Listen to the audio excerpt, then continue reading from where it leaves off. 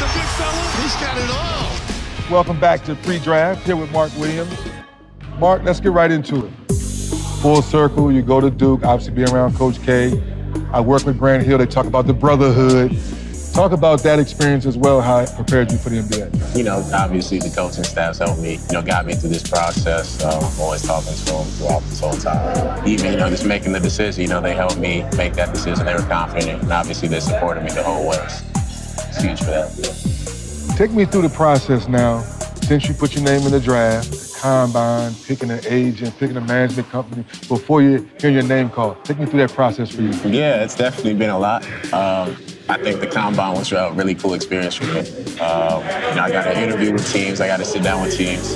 Obviously, we had our pro day, so, just to have, coaches, GMs, whoever was there to watch me just in a, more individualized setting was pretty cool for me. If I'm a GM and I'm sitting at home, I'm looking at tape, what is one thing I should look for to make sure you're a lottery pick? Playing out that pick and roll, running the floor, rim to rim. When the big fella runs the floor, you gotta reward him. Obviously, defensively, altering shots, blocking shots. Another swat, a third block of the night by Williams. Offensively, finishing around the rim, playing out that pick and roll. Williams, so clever, getting himself available at the rim. I feel like those things have immediate impact. Speaking of immediate impact, now the NBA shoots a lot of threes. Is one of these things in your game you can do the pick and pop three, or you're a pick and roll guy? Yeah, I've definitely been working on it. Shooting the ball off the pick and pops. Obviously, spacing out to the corner and stuff like that. It's definitely something I've been working on, and I feel comfortable taking that shot. Another basket for Mark Williams. This kid, he understands the game. As a professional, you have to manage your time while you're on the road. You're on a long road trip, watching film for the game. How are you going to prepare yourself for those type of moments? Yeah, I'm playing, stuff like that. Obviously getting my rest, watching film, whoever we're playing, studying my opponent, stuff like that. Speaking of studying your opponent, who is that one guy on the road where you're going to have to get a good night's rest because it's going to be tough trying to slow him down? Probably Joel Embiid. Process. Yeah, Take me through that. For sure, he's one of my favorite players to watch. Obviously super skilled on offense, so a guy like that, I'll definitely have to get my rest.